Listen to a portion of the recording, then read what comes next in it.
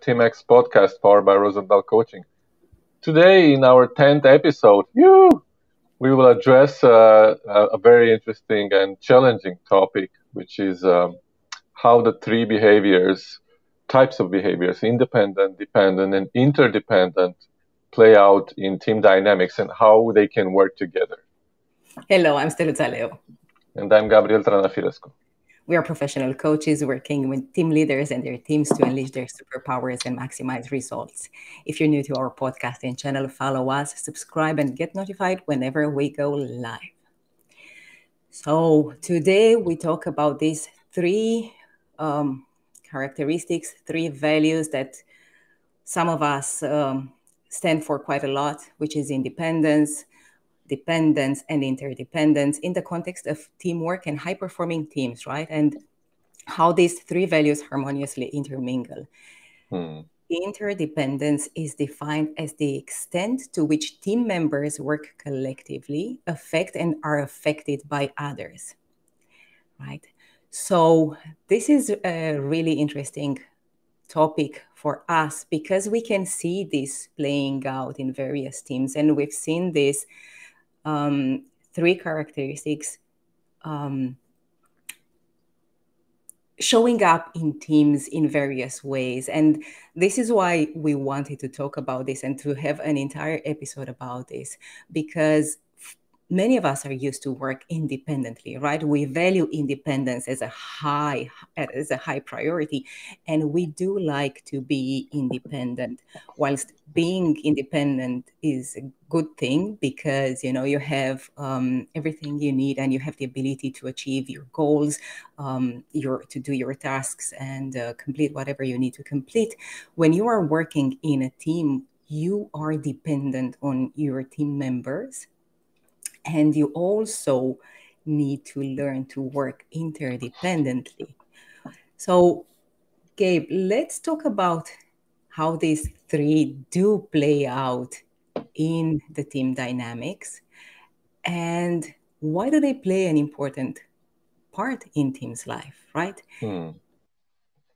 Yeah, first of all, I think, as you mentioned, the three of them are just inevitable. They all must happen together, and in the high performing teams, they are working together harmoniously and coherently. So each type of behavior has its own purpose, and I would just take them one by one to share my view on those. First of all, as much as independence is so greatly valued and sought after and praised, I would say it's a very overrated perspective. And that's because we all know, like at least people who work with teams or in teams, that there is no higher power than working with a team. So if you were to compare, hey, I'm independent 100%, I'm achieving so much stuff, you can never compare to a team when you are working in a team coherently and in a high performing team. So I would say, in the popular culture, independence is it's so like in movies and books and stuff like that, it's very inflated, because in fact it's independence, it is valuable, but it's not the ultimate type of thing to fight for, or to look for, when you can have an harmonious teamwork, working interdependently, and sometimes dependence, because we'll talk about that. It's necessary and also inevitable. So I just wanted to point out this. I'm a very independent person, and I've always been independent. And probably in the first 40 years of my life, I thought that was the only way. Like, hey, I need to, feel myself empowered and strong by doing everything I can on my own. And I know many people feel the same. But also, when you work in a team, and I hope you, at least once in your life, or you are right now working in a team, there is no higher power than what you can achieve. And feel like your work is so valued while you're working with a team. So, and I will also now address the dependency, which is, as you said, Stelutza, it has a very bad rep, right? Oh my God, I don't want to be dependent.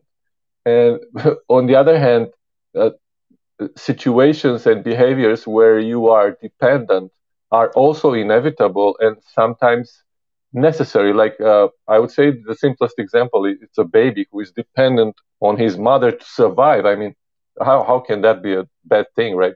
It's a natural and beautiful thing. The baby needs their mother to nourish them, and it's the same thing with dependence in a team. Sometimes you need stuff to get your stuff done. So, for example, you need certain approvals, or you need certain resources to get from somebody else. It's not a bad thing. So dependence is not bad in itself, uh, so much as independence is not wonderful in itself. It's the same thing. Like nothing. Every kind of value is how you look at it and how you want to take the best of it. You can take the best of dependence and acknowledge it and see that you need it, and you need it for your work, so much so as you can do the same with independence and say, hey, yes, I love to be independent, but I need to work with this team and depend on each other and be affected by each other's work, as you said. I think these are the two extremes that somehow are misplaced in the general culture, and one of them is inflated, and the other one is has got a bad rep. Like they have an intrinsic good or bad value. They don't have bad values or good values. It's how we use them and how we make them work together. And now, yes, the third one, which is interdependence. Of course, it's I would say one of the pillars of the foundation of a high performing team, when team members can work harmoniously like an orchestra, right? They work together. Their sound works and intermingle and complement each other, and it's just a beautiful, like a symphony. That's where team members work harmoniously and interdependently. So these are my three views, and why they all play an important role, as you mentioned, in a team's life, because you need to adjust to each one of them at a certain time, or certain events, or certain tasks. So there is my.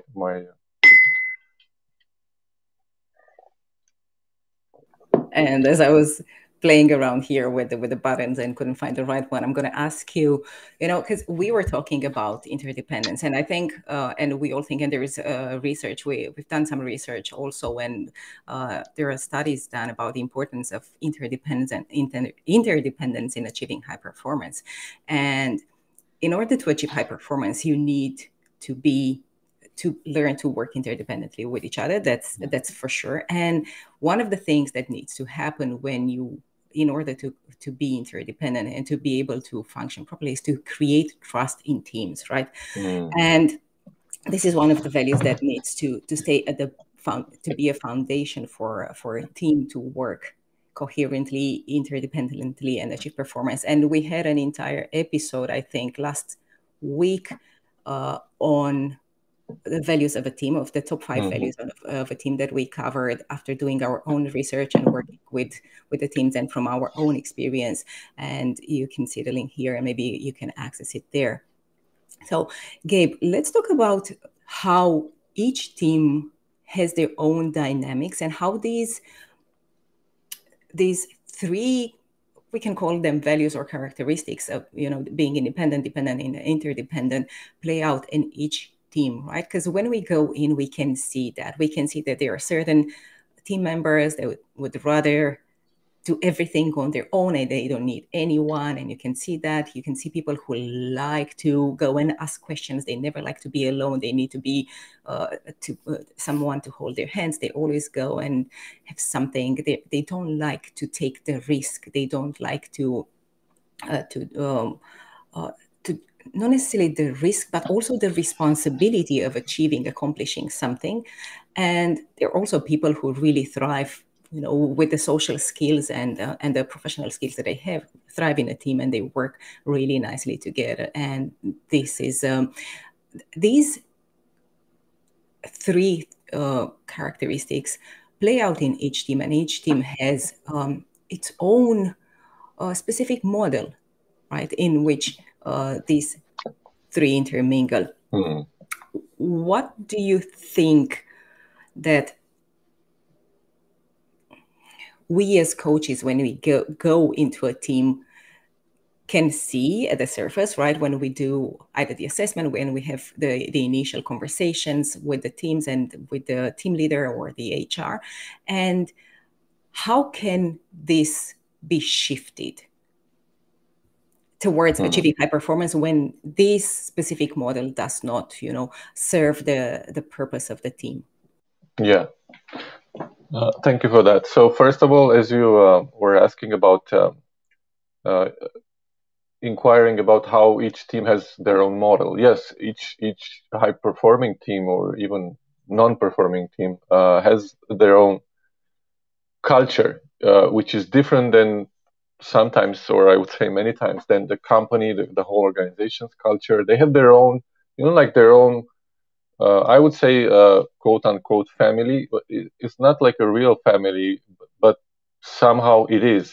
So they have their own like internal kind of energy type of energy that they always have together, and going to the how you said how you can shift them. First of all, when we see them, whether it's with our team going assessment or their own type of addressing and assessing how the teams are, you see those things, like you see them playing out, in any team meeting. So there's always someone who would rather not say anything. There's always someone who would like to speak all the time. There's always someone else who speaks always after someone else. So this particular features of every team, it's their forms their own culture. This is what they're made of. Sometimes everybody, there is one who always laughs at somebody else's jokes. There's always someone who always looks at the boss, and someone else is doing something else. There you can find these systemic patterns all over the place, and then you see also when they interact with each other, uh, what their values are, as you mentioned.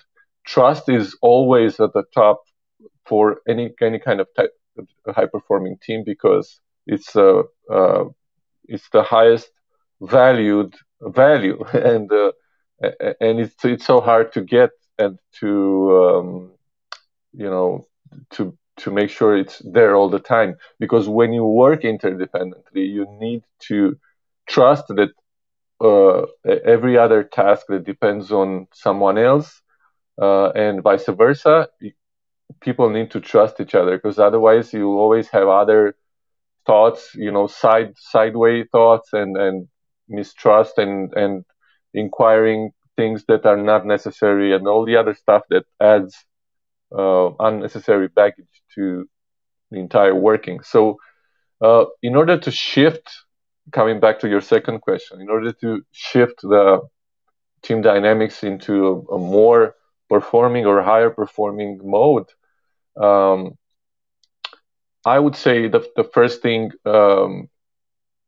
we are usually working on is disrupting the unnecessary type of behaviors, like when it's a bad way of being dependent on, uh, when it shouldn't be the case, right? And so that would be a bad type of dependency. For example, an employee a team member who always goes back to the manager for for something that it shouldn't happen, and that, of course, we know that it means the delegation was not done correctly, because Yeah, I wanted to add another example that I've witnessed myself in some teams, right? When there are people who are very skilled and um, they have technical skills and there are new people in the team.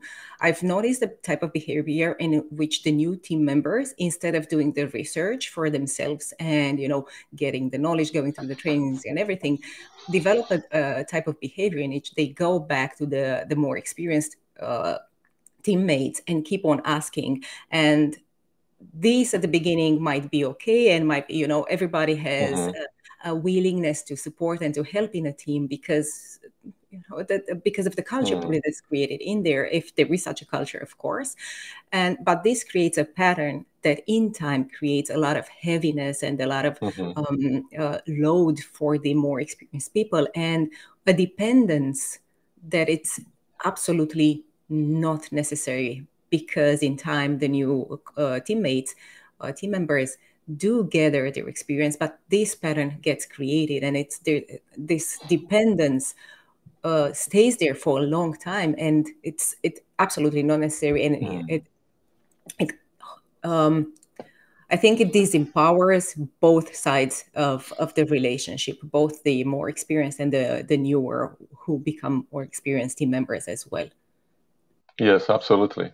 And this is a type of dependence that should be disrupted and discouraged because, as you mentioned, it doesn't help anybody actually. Yeah, thank you for that. And so coming back to the shifting, right, of the energy and the team dynamics towards higher performing patterns. I mentioned, and you also added about a certain type of dependency, which is not good. You also we also look at where independency is taken to the extreme, and some team members, they are not willing, or they're somehow afraid, or somehow not comfortable working with the others, right? So and then they uh, sometimes exclude themselves, or they feel that they are being excluded for the team, and they somehow rupture their relationship with the team, and that's obviously not healthy. So we're working on integrating all the team members through different frameworks, so that they can work interdependently and harmoniously, and feel okay with that, feel comfortable. And obviously, there is an immersion type of process where different stages and different tasks are being integrated, and these people who sometimes felt ignored or felt pushed away, they see that, hey, I wasn't actually pushed away. I can work with these people, and I actually, they're friendly and helpful, and we can do stuff together. So through different frameworks, we bring this together. So and also, uh, last but not least, of course, the interdependency needs always to have the highest stake, like the highest piece of the pie, because that's where the high performing processes happen, when people work mostly interdependently, and they really trust each other, and we work to take that to the next level. What's the next level of greatness that you can take the interdependency?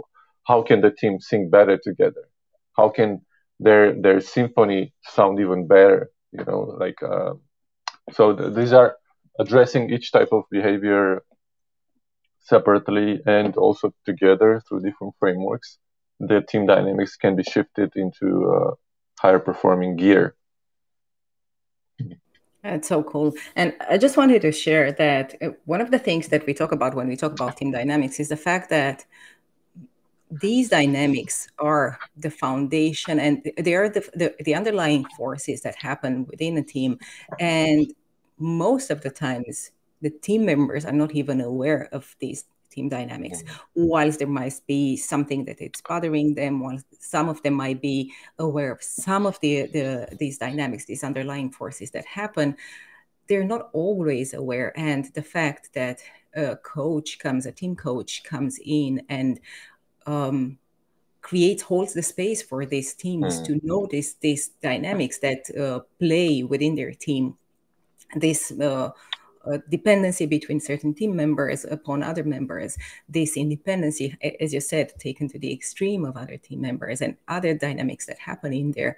This is actually, I think we had an episode in which you mentioned that just by us as coaches being there and creating the space for these dynamics to be revealed to mm-hmm, surface, is in itself very powerful, because people do realize that, oh mm, crap, maybe my attitude towards being very independent, whilst it serves me, it brings a disadvantage to the entire mm, team, and it stops us, or it holds us back, or it slows us down when we want to achieve our goals. Because one of the things that interdependence does, it creates for team members, it creates a sense of, we're all in here together, following the same path, looking to achieve the same thing. So it creates that sense of a common shared faith, if mm-hmm, we might say that, in a team, right? So just by being there as coaches and creating this space, people start to notice these, mm-hmm, and they start shifting them, because as you said, right, it's like in quantum physics, right? What you focus on shows up somehow. The fact that you look upon something, that you look mm-hmm, at something, it's revealed. mm-hmm. Yeah, Okay. that's an excellent point, and I would like to take from you that, and also add that, like the common faith, as you said, it comes, and interdependency comes together with a shared purpose, and they're very, very connected. So when the team, and now maybe we are addressing the third idea, so how to develop a stronger and interdependent team to work better together, is, I would say, there, like several points where you can fine tune or adjust, in the whole team dynamics, and the common purpose is one of them.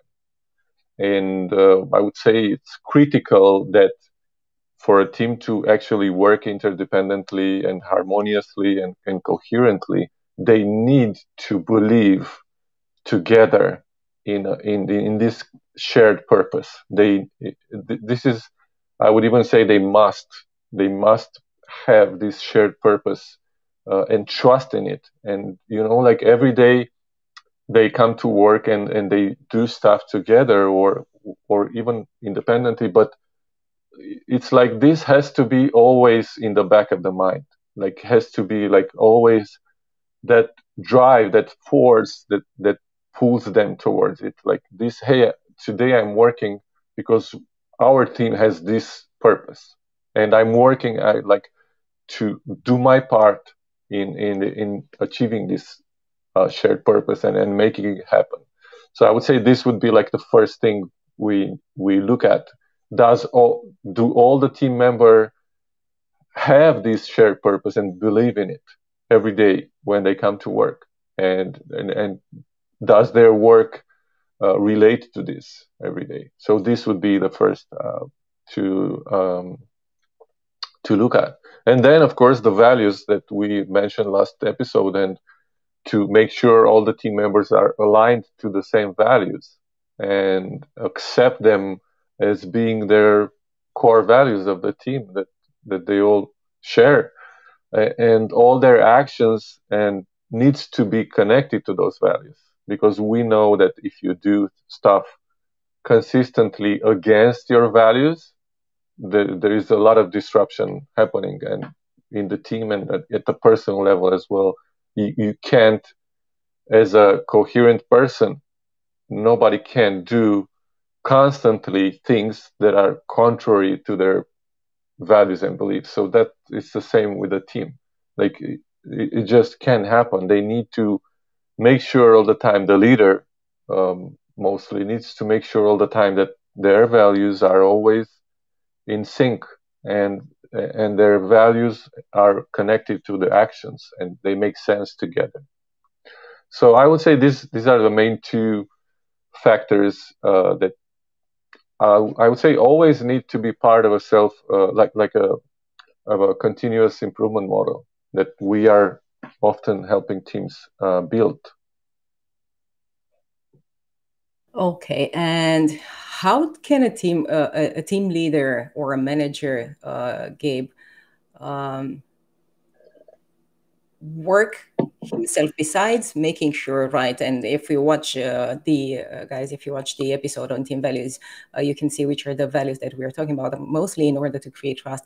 How can a team leader, besides generate and create trust, support their team members in, because they don't always can, not all team leaders or team managers have a green light for a budget for team coaching, right? So Mm-hmm. how can they themselves support their teams and create this deeper sense of trust and interdependency as leaders, and in order to for them to achieve higher results? Does it have to do with the leadership style, or how can they do that? Yeah, we talked about circular leadership in a previous episode. So I would say for a leader, regardless of if they have budget or not for team coaching, they can bring in a certain way of listening to the team and letting the team knows that they want to improve, and they want to offer them whatever resources are available. But mostly, like any team member, the first thing they need to do is that their leader has time and attention for them. This It doesn't cost like a budget to have that. So it's a mindset. It's the leader needs to be there for their team, needs to show and to make sure that the team knows that, hey, I'm here for you. I want you to be better, and I want you to work better together. And how can I be of service? Because the leader, after all, I would say, needs to serve the team. It's somehow counterintuitive, because I would say the old ways of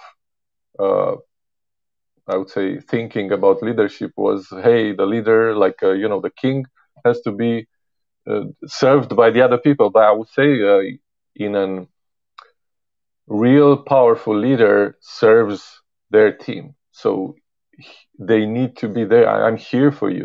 The team needs to know their leader is there, and provides all the resources and tools and systems that the team needs to grow.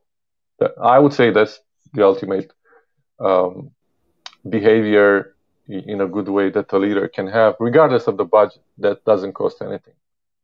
That's so true, and I think this plays a lot to what a lot of the people leaders talk about in developing cultures within organizations, based on the fact that each of us, whether we're talking about personal relationships or professional relationships, but especially in the workplace, people need to be seen, heard, and understood, right?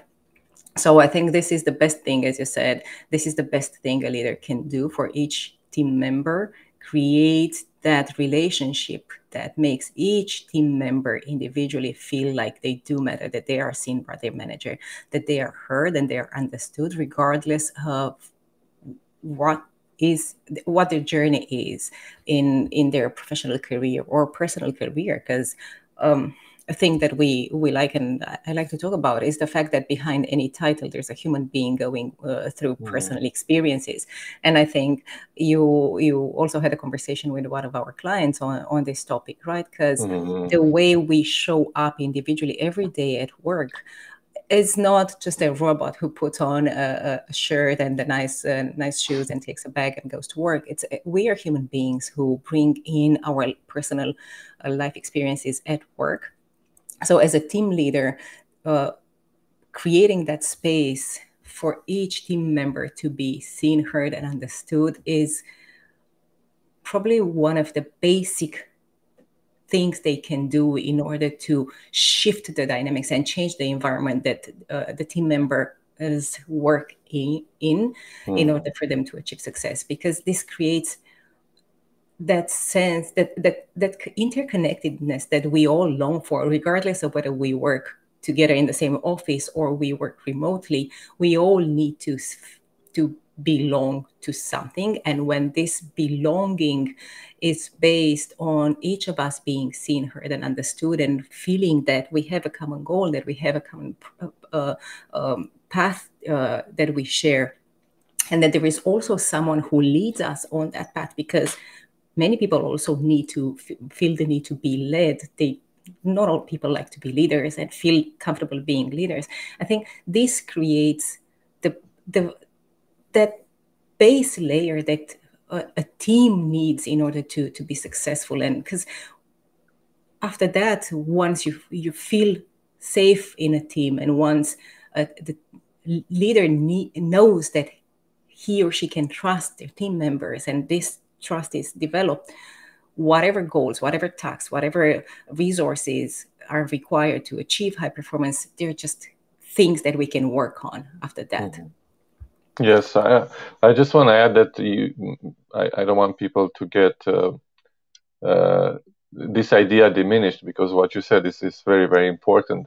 But you said it's the basic thing, but I would say people watching us make sure understand that it's one of the most powerful things that a leader can do, even if it's basic. Yes, as you said, it's basic, and everybody should be able to do it because it's so. I mean, you don't need a lot of other prerequisites to do that. You just need to have your heart open and make your team members know that, hey, I'm here for you. But so as you said, it's basic, yet it's so powerful and so important for the people to know. And yes, we just had that conversation with our client yesterday, discovering that, hey, I was thinking that maybe going into this type of kind of emotional conversations with my team is not really good. But now, as I'm like on a second thought, I think this could be very like powerful shifting in our team dynamics, and they went ahead and starting doing it. So yes, it's very powerful. Yeah, and maybe we can have a full episode on this, right? How to support your team members individually, and how to make them feel seen, heard, and understood. Because I think this is one of the things that many, especially young, new leaders, team leaders, are afraid to do, get into that, bring that personal touch, that personal connection beyond just, everyday tasks, beyond KPIs, beyond this. So maybe we can have, we can think about an entire episode on that, because I'm sure that there are a lot of new leaders, new team leaders who need some extra, tools and some ideas on how to do that, and maybe some more inspiration on how to do that. And maybe we can invite, maybe we can have our client one day and talk about his experience and sure, how does that, how him stepping into this new, or developing this new soft skill translated into improving his team's performance. So before we go, Gabe, because we're at the top of our time here, do you have any closing remarks? Do you want to say anything before we end?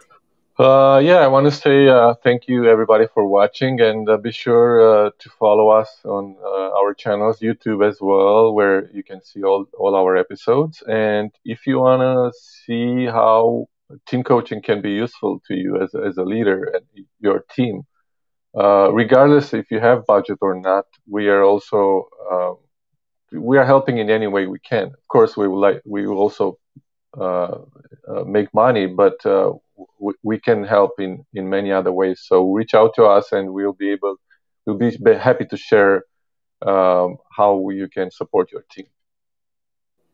Thanks, Gabe. Thanks, everyone, for watching, for listening to us. Make sure to subscribe, to follow us, reach out to us on LinkedIn, on YouTube. Follow us, as Gabe said. Meanwhile, until next Wednesday at 9 a.m. Pacific Standard Time, stay safe, stay well, stay positive, and see you next week. Bye, everyone. Thank you, Stelusa. Thank you, everyone.